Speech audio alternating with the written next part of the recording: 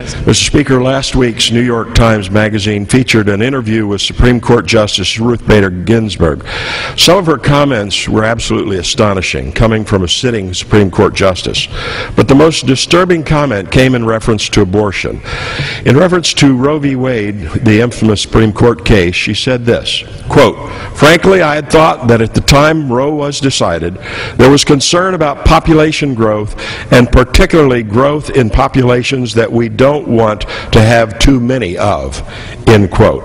I cannot imagine any acceptable context in which a serious person could refer to populations that we don't want too many of. This eugenic way of thinking debases the value of all human life. All people are created equal and deserve the most fundamental right to life, no matter what race, religion, or socioeconomic background. I am shocked that a member of the Supreme Court believes that a compelling reason for the legality of abortion is because our society wants to reduce the growth of specific populations. Justice Ginsburg's comments are an assault and insult to the values of the American people. I yield back. Gentleman's time has expired. What purpose does the